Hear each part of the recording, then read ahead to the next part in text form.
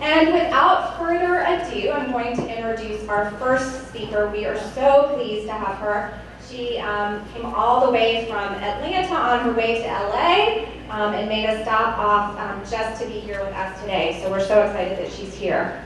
Dr. Terry Ellis is an assistant professor at Boston University, College of Health and Rehabilitation Sciences, and the Department of Physical Therapy and Athletic Trainer. She is also the director of the Center for Neurorehabilitation at Boston University and the director of the American Parkinson's Disease Association National Rehabilitation Resource Center at Boston University. And her research focuses on investigating the impact of exercise and rehabilitation on the progress of disability in individuals with Parkinson's disease. We're so happy to have her. Okay. Hello, everybody. How are you? All right. Well, thanks for coming. I'm so happy to see so many people are very, very interested in exercise. That's great news. How many here are exercising regularly? Okay, so, you know, is exercise, is physical therapy beneficial for people with Parkinson's disease? I think everybody here in this room knows the answer to that. Look at this graph I wanted to share with you. Look at the number, the increase in the number of studies that we've seen over the last decade or so. And this ends in 2007. We've seen even a steeper increase. And these studies, most of these studies are looking at the benefits of physical therapy or the benefits of some sort of exercise for people with Parkinson's disease, showing resounding effects, many benefits of exercise for people with Parkinson's disease. So this is exciting that this is getting so much more attention and there's so much more work going into this area because exercise is such an important part of the management of Parkinson's disease over one's lifetime. Okay, so what impact does exercise have on Parkinson's disease? Have you guys all heard about the animal models, the studies that have been done on mice and even monkeys with Parkinson's disease? Did you know that? No? Well, there's been some exercise studies done on animals that have helped us learn more about what is the impact of exercise in Parkinson's disease. And in these animal models, what they have found in this research is sometimes the animals have an increase in dopamine availability with exercise. And in other studies, they found an increased release of these chemicals in the brain that are thought to be protective of the cells that are dying with Parkinson's disease. So there's been many studies in this area, but the overall, so the main message is that there's some evidence to suggest that exercise in the animal model might slow the progression of Parkinson's. Okay, this is in animals. So now, we don't know definitively if exercise slows down the progression of the disease in humans because we don't have a good way of measuring that in the brain, right? We can't count the number of cells in the part of the brain that's affected by Parkinson's disease, right? The midbrain, the substantia nigra. We can't count those cells, right? So in humans, right, we don't have a sensitive enough test to do that. So we don't really know for sure if exercise slows down the progression of the disease, but we have lots of evidence showing that exercise slows the rate of disability, right? So exercise keeps people with Parkinson's disease functioning at a higher level for longer periods of time, right? And the good news, the very good news about exercise is even though we don't have all the definitive answers about exercise that we want to have, unlike drugs, right? We don't have to wait, in exercise, we don't have to wait for FDA approval, right? You can exercise now. It's freely available to you, right? I wouldn't be waiting, all right? So let's talk more about the specifics. So what does this mean for you? Right? Is this the kind of exercise that you want to be engaged in? Because this is what was found in the animal models, right? So let's see. Let's look right here. So we can see here that we've learned that exercise is good for overall brain health, right? When you exercise, more blood goes to the brain, There's important chemicals in the blood that get to the brain when you exercise. There's more oxygen and glucose in the brain. And all of these things are good for everybody. Okay? And then over here, there are actually some structural changes that happen in the brain with exercise. Right? There's been studies that show better communication between the neurons, more synapses forming.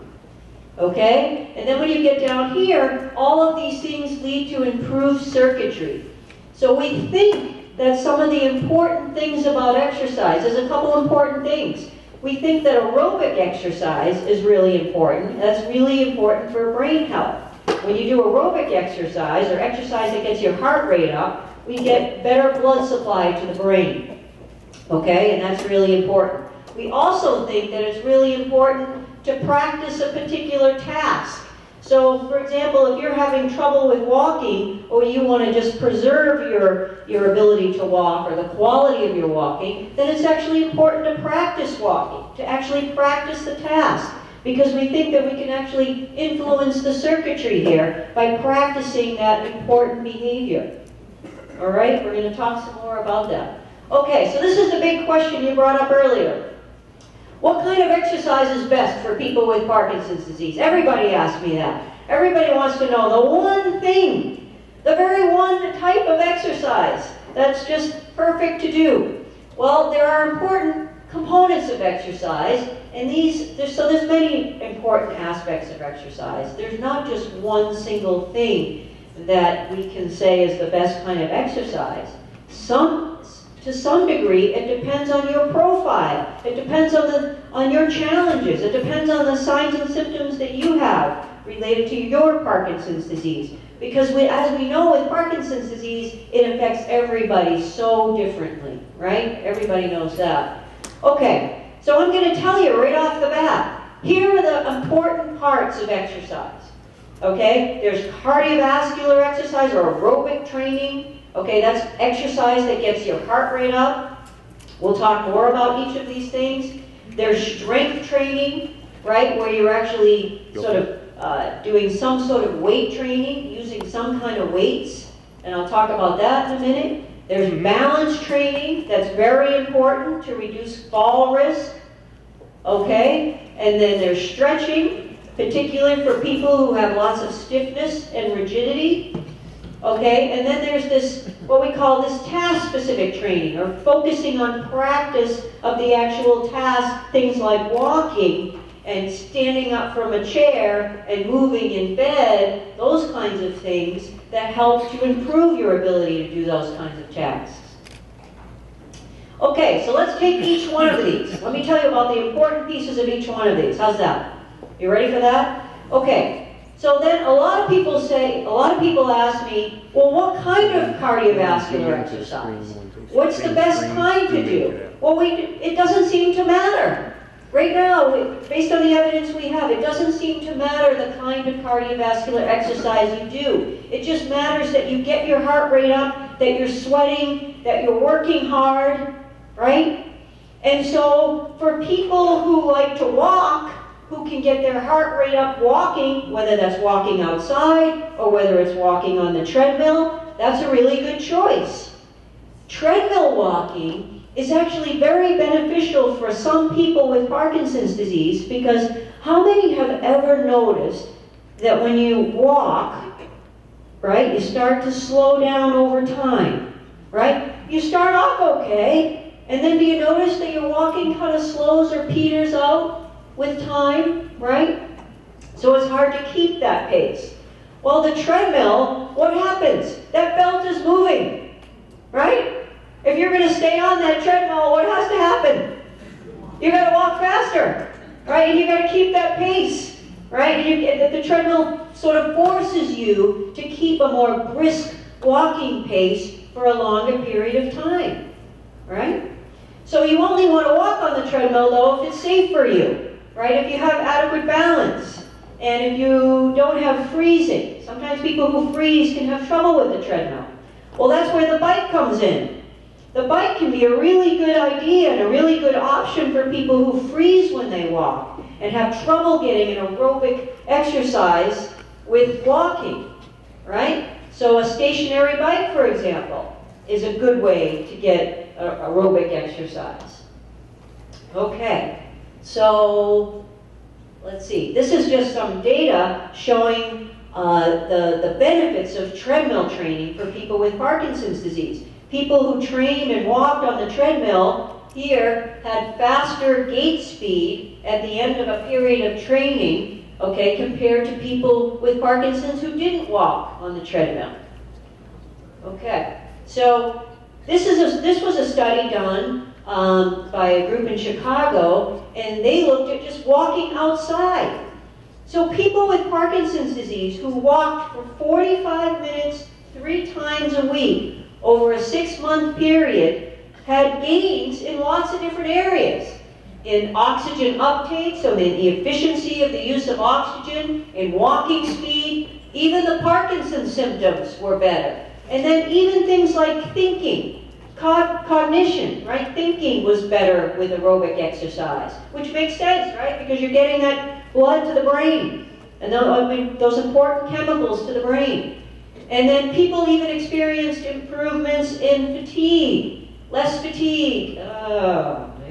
Less fatigue. Get this thing going in the right direction. Less fatigue. And right the other way. Okay, right here. All right.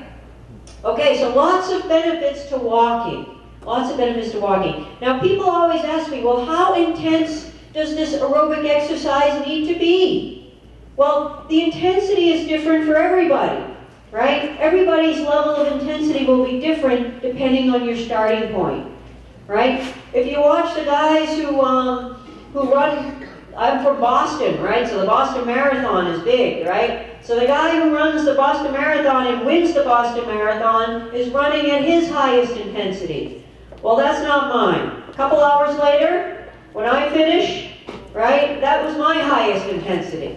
Right, so I'm pushing myself as much as I can. So the intensity for each individual should be just beyond your sort of current capabilities, right? So if you're just doing exercise and cruising along and it's easy, well then you're probably not working hard enough.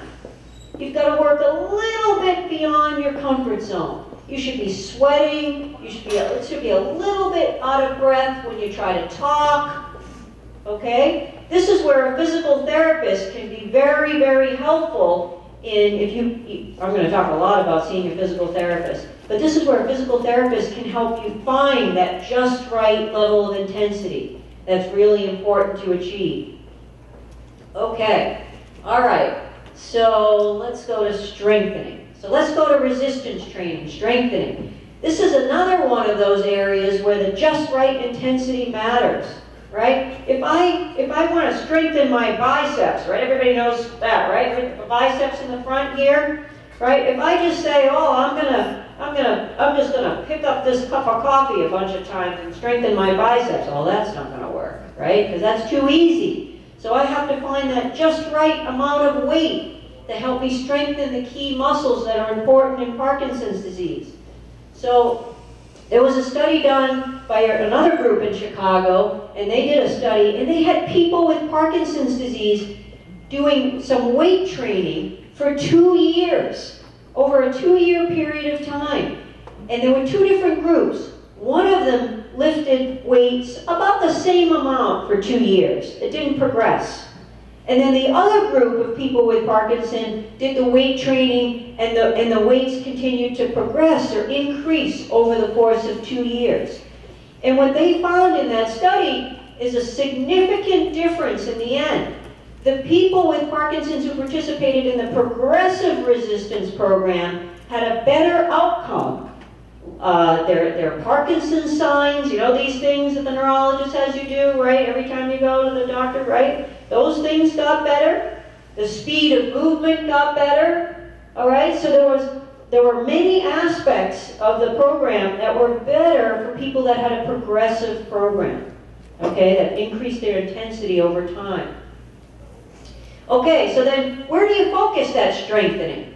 What are the particular muscle groups? Well, it's the muscle groups generally in the back, right? The back here, the buttocks, the legs, It's called the extensor muscles, the muscles that hold you up. Okay, those are the important ones to focus on with a strengthening program. I'm going to show you a couple of pictures. It turns out the good news with strengthening program is you don't need any fancy equipment.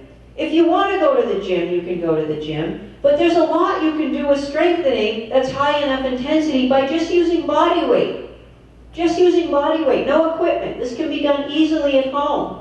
And you just see an example here of different levels of exercise, different levels of intensity. This is a gentleman getting up from the chair, sit to stand from the chair. And this is somebody that's doing the same movement but not coming down all the way to the chair. Okay, and this is someone that's coming down even a little bit further with their arms out. Okay, and that makes it just a little bit harder. So there's a progression of strengthening exercises that can be done to make sure people are working at the just right level. So you want to, I'll talk about this at the end. So you want to keep in mind that you don't have to do a separate strengthening exercise for every key muscle that we want to target. When you do an exercise like this, you're actually getting all of those muscle groups that we talked about that are important in Parkinson's. The ones in the back and the ones in the legs, right? So it doesn't take a lot necessarily, but it has to be specific to those important muscles. And then what about range of motion or flexibility? Particularly for those people who have stiffness because of rigidity, and for people who have pain in a shoulder, pain in a hip, sometimes pain in the back, can be helped by some of these flexibility exercises. So here's some pictures of some examples of some of the key stretching exercises that are important. For people with Parkinson's disease, you guys know, right, there's a tendency to come forward in the posture, right? The posture can be a little bit more flexed. And so when we look at that posture, we can tell, okay, what are the muscle groups that are at risk of getting too short, getting too stiff, right? And we can see that just by that posture. So we can then teach you the specific exercises, the specific stretching exercises you need to make sure you stay up tall, right? And have the adequate muscle length to assume that upright posture, and to help whatever specific issues you have with a shoulder or a hip or a back. That can be very important. Okay, and then there is balance exercises. Who doesn't need balance exercise, right? So balance exercises are important, particularly to decrease risk of falls or decrease frequency of falls. We want to do everything we can to reduce fall risk. That's important in older adults in general, right? And it's particularly important in people with Parkinson's disease. So there's been a lot of different studies done in the area of balance. So here's one I'll share with you on Tai Chi. Is there anybody here who participates in Tai Chi? All right, great, a few of you here. So Tai Chi, there was a big study published a couple of years ago in the New England Journal of Medicine talking about the benefits of Tai Chi for people with Parkinson's disease.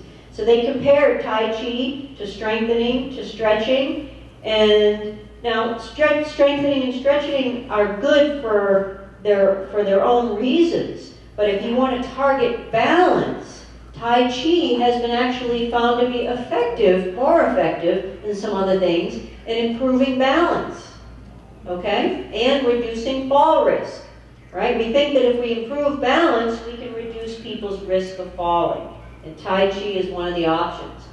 And then there's been studies done on the tango. Who's done the tango in here?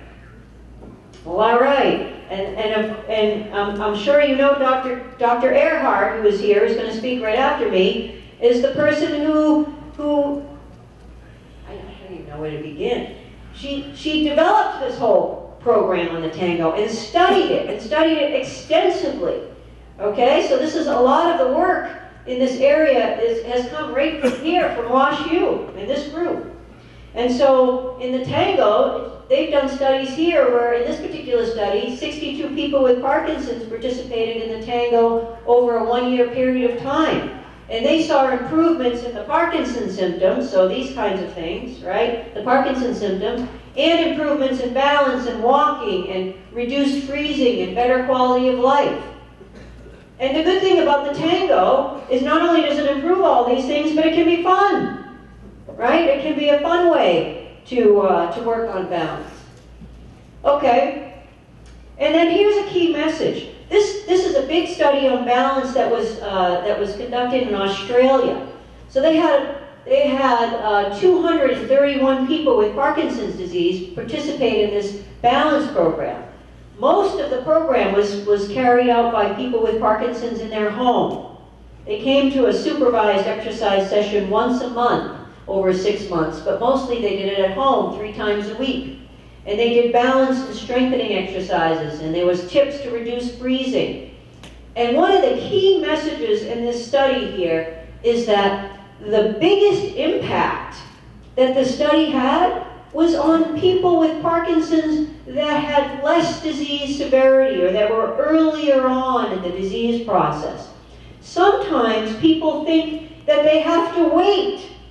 Oh, I don't have a problem with balance. I'm not falling, or I've only had a couple falls. It's no big deal, right? Well, it turns out that that's when we can do a lot to help.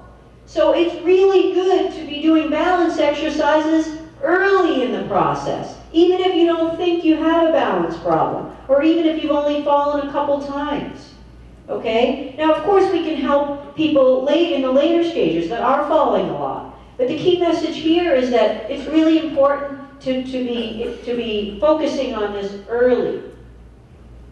And then there was another study done in Australia with 210 people with Parkinson's disease, and they found over a 12-month period, this was 1 year, they found a significant reduction in the number of falls with strength training, so resistance training, and this movement strategy training, which is a lot like the task-based practice, practicing the actual skills of getting in and out of bed, standing up from a chair, those kinds of things.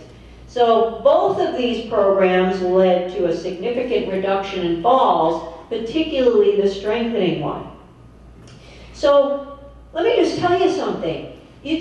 Some of you might be thinking, oh, geez, cardiovascular training, and then I have to do strengthening, and then I have to do stretching, and then there's balance training. When am I going to fit this in?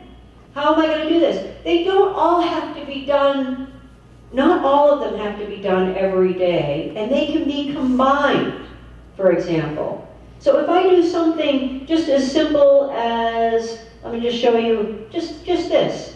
If I'm doing just something like this and coming up and down like this in this particular stance, I can be working on strengthening those extensor muscles in the legs and challenging my balance at the same time. So it's a twofer, right? So you don't have to do separate things for every bucket, but actually some of them can be combined. If you're walking on a treadmill, you're working on aerobic training and the practice of walking at the same time, right? And for some people, it might even be balance training, okay? So it's really, this is where seeing a physical therapist with expertise in Parkinson's disease, which is really, really important. For some reason, everybody knows that doctors specialize, right? Everybody knows that, right? There's doctors, you guys all know that? Doctors that specialize in Parkinson's disease. And so you want to see a doctor who's a movement disorder specialist, who specializes in Parkinson's disease, because they have lots of expertise in this area. Well, it's the same theme for physical therapists. Physical therapists specialize, and they have areas of expertise. So when you look for a physical therapist, you want to look for someone that has experience or expertise in Parkinson's disease. Some physical therapists are even board certified in neurology. So you could ask for someone, I would like to see a physical therapist who's board certified in neurology. You can say that. And then you're much more likely to find someone who has expertise in Parkinson's, who can then help you figure out how do you take all of those exercise recommendations and tailor them to you based on your goals and your challenges, right? That's how we can optimize the benefits of exercise. Okay. Let's see. Here's a graph that's looking at the important aspects of exercise, right? This table. So what this tells us is that in animal models and in humans, it seems like the type of exercise matters less than perhaps the intensity of the exercise. So in other words, in order for the exercise to be most beneficial, it has to be intense enough. It has to be specific enough. It has to be challenging enough. You have to be sort of working at it enough, right? And don't forget, that's a different level for everybody, right? What one person can do, another person needs to be doing something differently. So this is important, and this is where a physical therapist can help you tailor the exercise to you. Okay, so what's the time? Just want to make sure. 10:30. Okay, so, and then, some people that come to see me in my clinic, some people say to me, I give them an exercise program, show them what to do, give them videos or pictures or whatever it is, right? And they're all set. And you know what sometimes they say to me? So how long do I have to do this? How long? Right? What's the answer? Forever. Forever. Right? Forever. This is not a short-term fix. Right? Now, exercise forever is true for everybody. Right? It's true for the whole world. Right? But in Parkinson's disease, we want the exercise to be specific to the challenges that people with Parkinson's disease face. Right? And so we actually did, just in case you're not convinced, right? We actually did a study way back. This was actually done in 2005 when I did my dissertation. And I'm showing this because I can pick on myself. All right, when we did this study here, we had people with Parkinson's disease. See this red line there?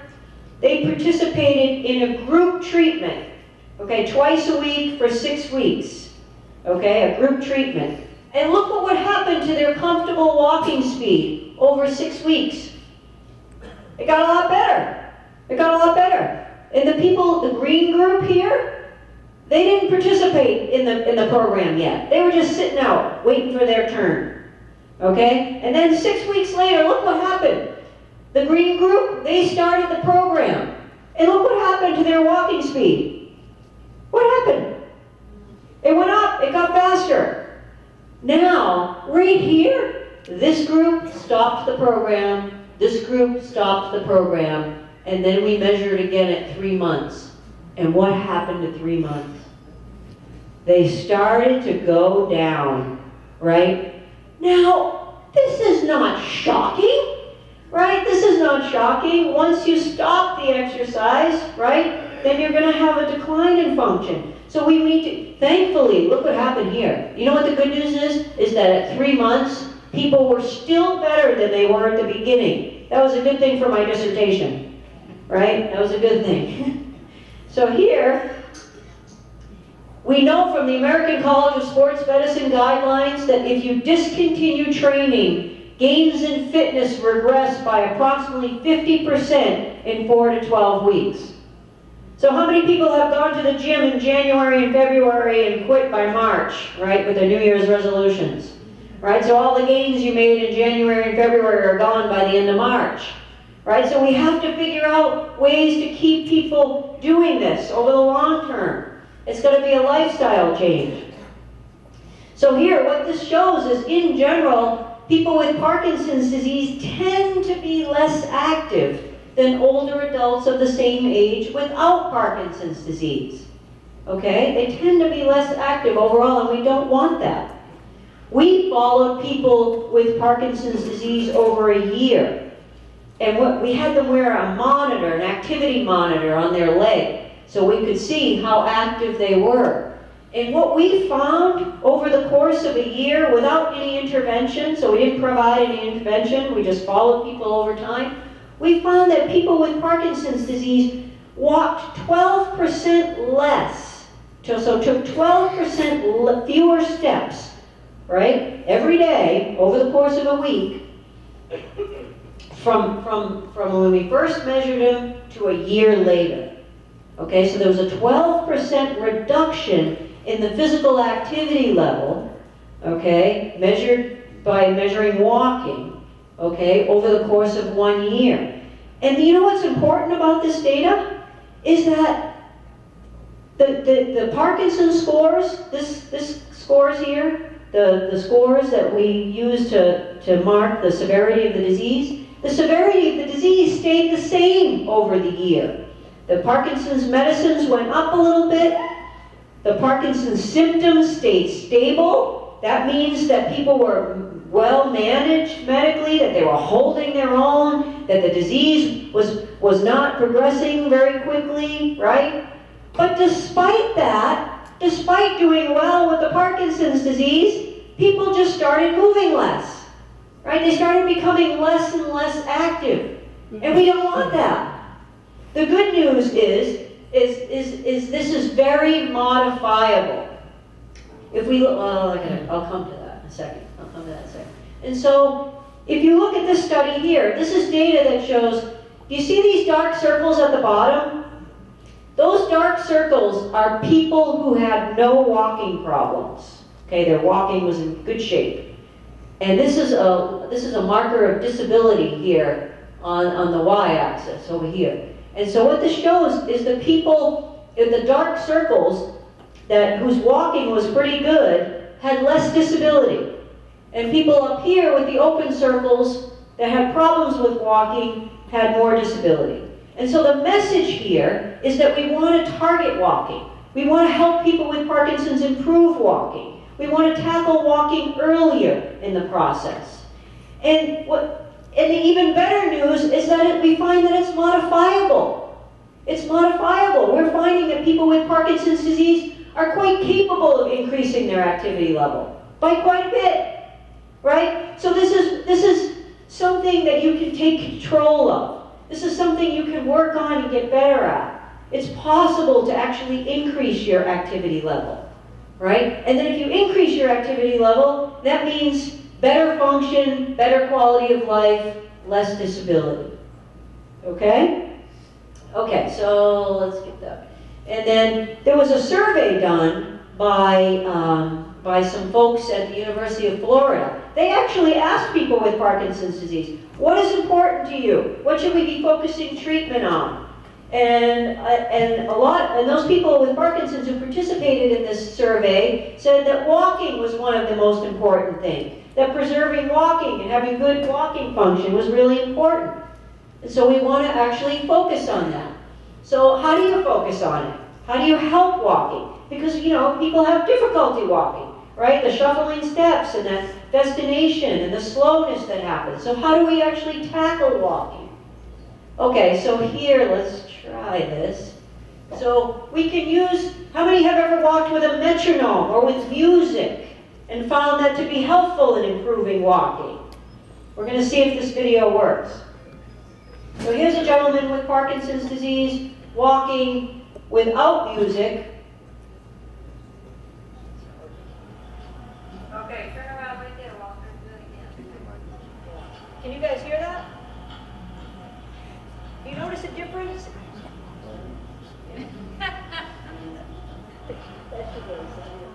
Do you notice the difference in the walking, the guy on the right with the music? Okay, let me see it. See, he's got more get up and go, right? His steps are bigger. He's more symmetrical. You see those arms swinging? Because he's in training to the beat. Can you hear that? Can you hear that? All right, okay.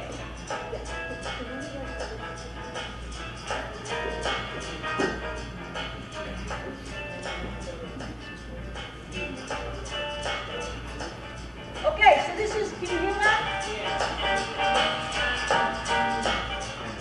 So this is slow walk. Right? And now, if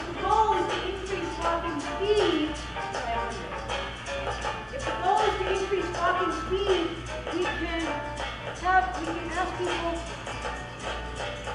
I have to stop the meeting. Now we got 2:50.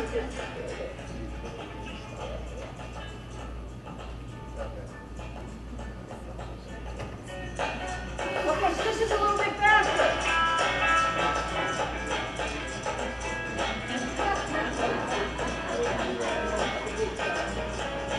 All right, let's do this.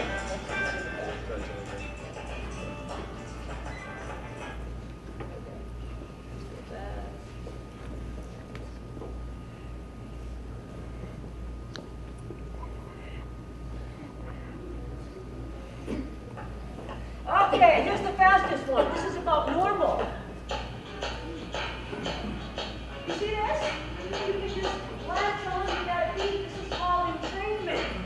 So you can entrain to that without thinking so much. Right? Without thinking so much. So you can use a metronome or music to try to entrain. Okay. So if you know how when you're walking. Yeah. So when you're walking, and thank you, and you have to think about it, right? And when you think about it, what happens to your walking? Well, all of a sudden you notice you're slowing, right? But when you think about it, what happens? You think, oh, I gotta walk faster. I gotta take bigger steps. Can you do it? Yeah. Right? A lot of times when you think about it, you can actually do it, right? But who can walk around thinking about walking all day long? How would you do anything else, right? And so music or a metronome is a nice way to practice walking and to even exercise with walking and keep a particular beat to make it a lot easier. Jack and Diane, right? Okay. Did you hear that? This could be fun, right? You can walk through the streets, keep a good pace, get a nice little stretch, and you can, if I wasn't talking, I'd be swinging my arms. Right? Okay. So in Parkinson's disease, because of that lack of dopamine, that automaticity of movement is lost. It's very difficult to move like you used to move, like automatically, without thinking about it, right?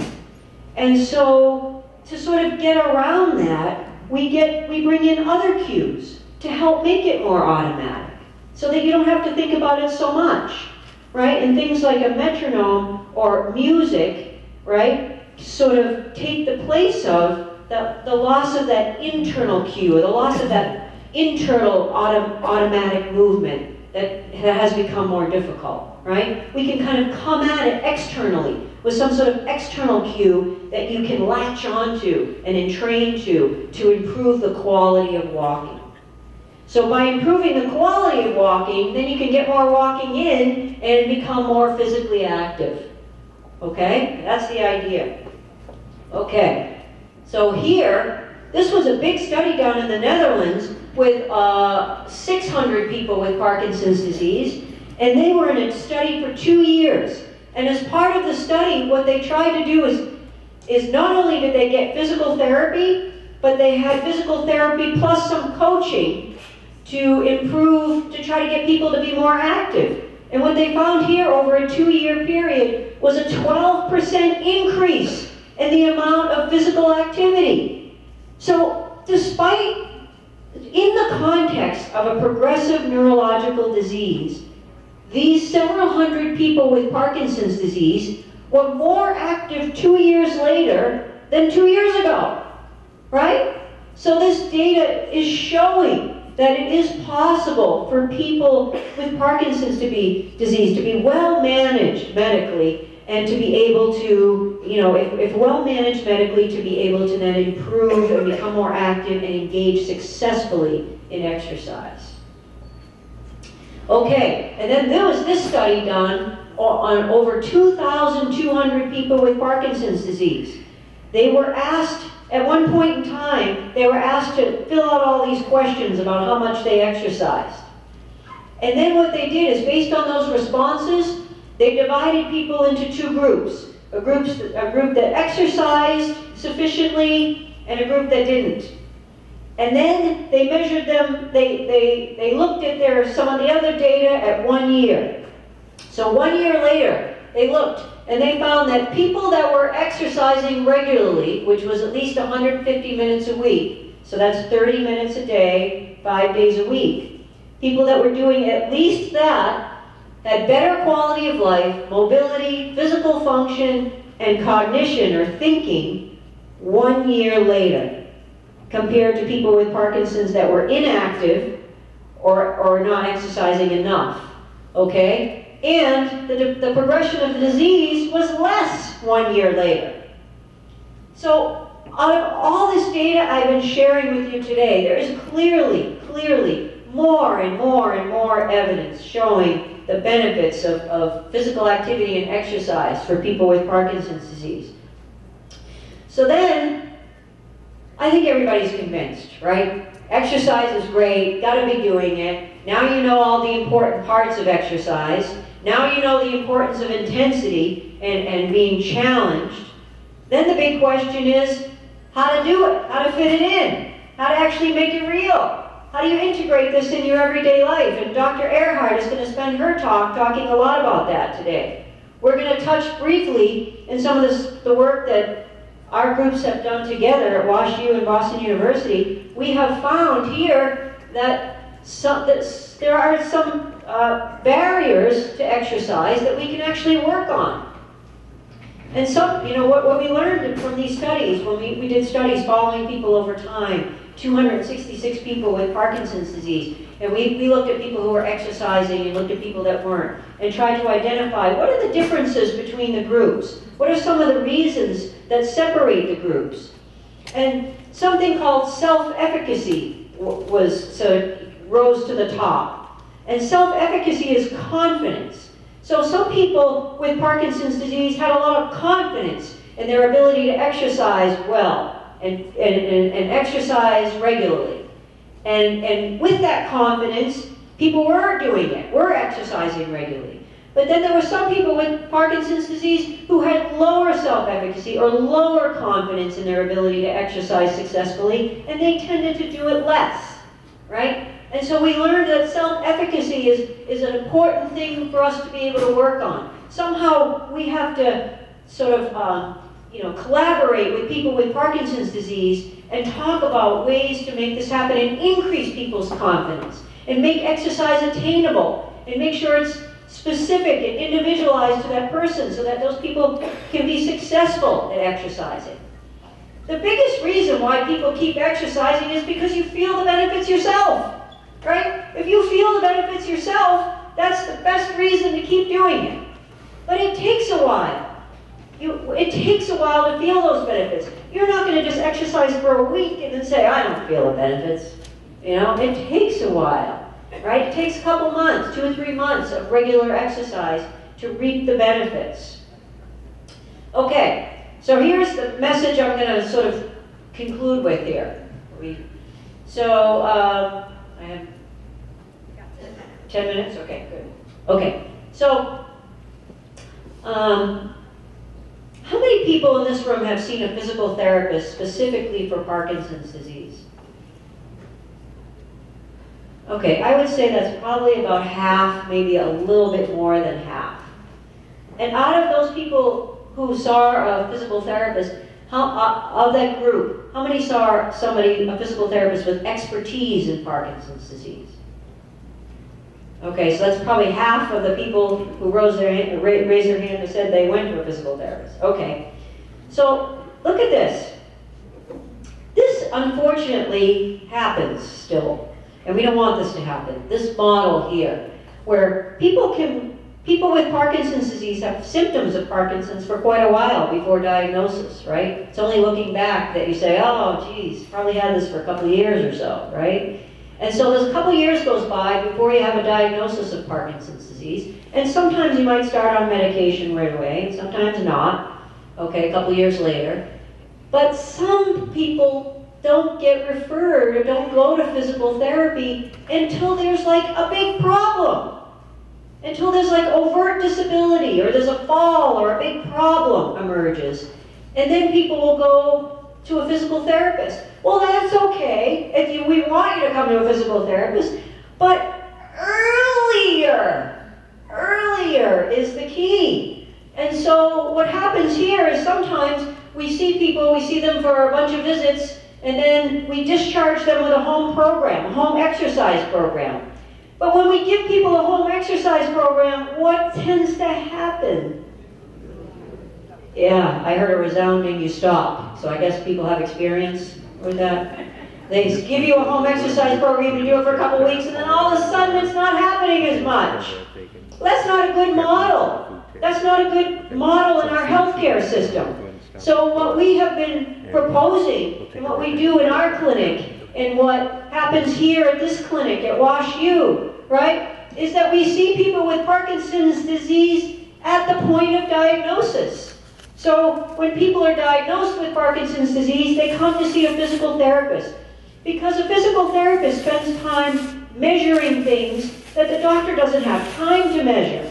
A physical therapist looks way more in depth at things like walking and balance and assesses risk for falling and all of these really important things that should happen early.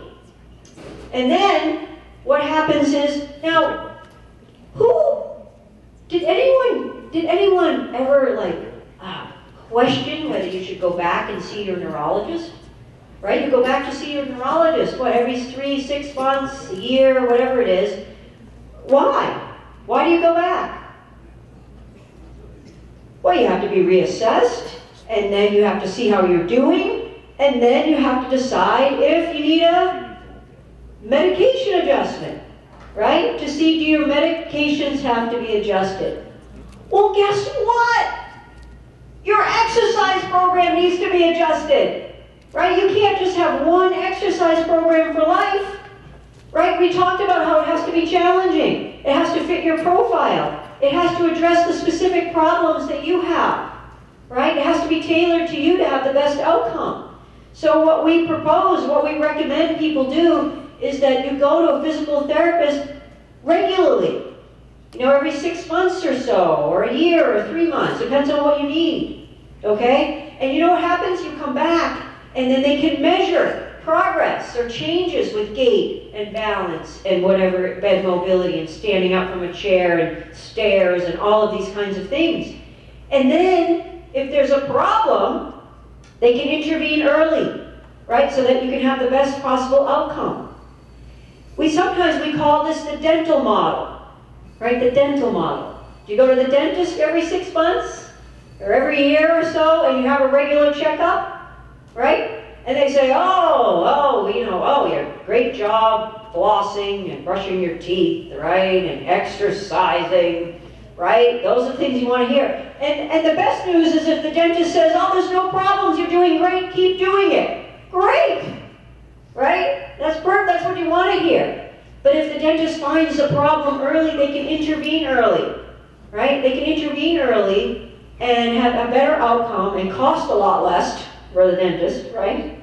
So that's the kind of model that we're proposing for physical therapy. But again, it has to be with an expert, somebody who has expertise. And so we are just about to embark on a study. So even here, there's even here in between this 6-month period when you're not seeing a physical therapist, in between here, this is when, so a physical therapist will give people an exercise program, right? They give you specific information about what to do. There's also, this is where the community classes also come into play. You're going to hear more about boxing later today. You're going to hear, I already talked a little bit about Tai Chi. You're going to hear more about Tango, okay? And those are all things that you can do in between your physical therapy visits to participate in exercise. But the physical therapist can help guide you as to what would be the best program for you, right? Given your set of challenges. So even with that, we're always looking for other ways to help people exercise. And so we just put in a big grant to NIH that we're hoping, it just got a good score, we're hoping it gets funded. And we're going to be working with people with Parkinson's disease to try to get them to continue to exercise over the course of the long term. And we're going to be focusing on improving walking ability. And we're going to do that using some mobile health technology. So listen to this. What if you could come to the clinic and we could video you? We video the specific exercise program that you should be doing, right? And then what if, how many people here have a smartphone? Okay, great. How many people have an iPad? Okay, how many people have a computer? See, it's not everybody now. Okay, great. Okay, so now, what if we, and even if you don't have one, we're going to give you one, a tablet to take home in this particular study. And so, what if you took your tablet or your smartphone and you went home and you had the exercise program right there? You just click on it and it plays the exercise. Let me show you.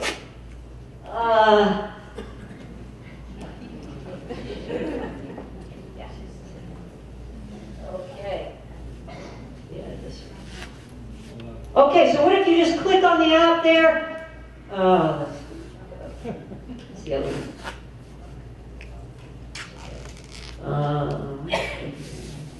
Okay. So what if you open the app and then you see yourself? We video you doing the exercises. What if you could see yourself exercising? And then you hear the physical therapist talking, giving you the instructions as to what to do and how to do it, to make sure the quality is good. And then they tell you how many to do. And then when you're done doing the exercise, you see that button there, that orange button? You just hit, I did it. And when you hit, I did it, we ask you a couple questions. Was it easy? Was it hard? Was it painful? Was it painless? And based on that data, you can also chat to us. You can chat a little message. There's a text feature. You could chat to us. And then you know what happens? We see this data. We see this data remotely. So we can see if you're doing your exercises. And the best thing is based on your responses, if I see you've been doing an exercise regularly and it's getting too easy, remotely, we can take that exercise away and supplement it with a harder one. One that's just a little bit more challenging in the just right place. And that doesn't require you to come in for another visit. Right? We could do that remotely, and then you come and get a checkup every 6 months or so, and we make sure you're on track and do those measures again. How's that sound? Woo! All right. Well, we'll be letting you know if we get this, because then we want everybody here to participate. That would be great. Okay, because without you participating, we can't learn whether this works, right? We need your input. We need your help. Okay, and so here is a guy. Here's just the last thing. Here's a guy, he was in his 50s, and he was diagnosed with Parkinson's disease. Here's an example about how he fit exercise into his life. He decided he was going to do a brisk walk 2 mornings a week. In the afternoon, he was working full-time, and he was a property manager, so he did a lot of driving from place to place. And he decided he was going to go to the gym at lunch 3 days a week. That's when he did his aerobic training and his 30 minutes of aerobic training, and he did 20 minutes of strengthening and balance training at lunch 3 days a week. Okay? And then on the off days, he did a little stretching, and on the weekend, he did a lot of recreational activities with his family, which kept him active. So this is just an example of how he fit it into his life, and how he got all the major components of the exercise in, right? His exercise program entailed all the important aspects of exercise. And then look at what happened. We followed him. This is just his annual data. This is data over 4 years. We look at his balance and his walking speed and his walking endurance. And even without knowing what these numbers mean, you can just see that they're pretty stable. They're stable over that 4-year period. So he's doing well, right? Keeping stable is good, right? We don't want to decline. We want people to hold their own. And so this is some of the things that you can do with your physical therapist. Okay, all right. So I'm going to let, if you want to get started with exercise, or you want something to supplement your own exercise program, the American Parkinson's Disease Association has a free exercise booklet I know because I'm one of the people who wrote it, right? And so you can get this free. You can just go on the website for the APDA and you can download that for free, or you can have them mail it to you for free, okay? And then you know those pictures I showed you earlier of the stretching and the strengthening exercises? Those are right from this book, right? So you can get them right from the book for free. And then, as the National Rehab Resource Center, we get some funding from the APDA, and we have a telephone and an email helpline. So if you have any questions about today's talk, well, the people that I work with are going to be, any questions about today's talk, you can email me here at rehab@bu.edu, or you can call this toll-free 188 number anytime and ask any exercise-related questions you have. It will help to answer those. Also, if you're looking for a physical therapist with expertise in Parkinson's disease, well, if you live locally,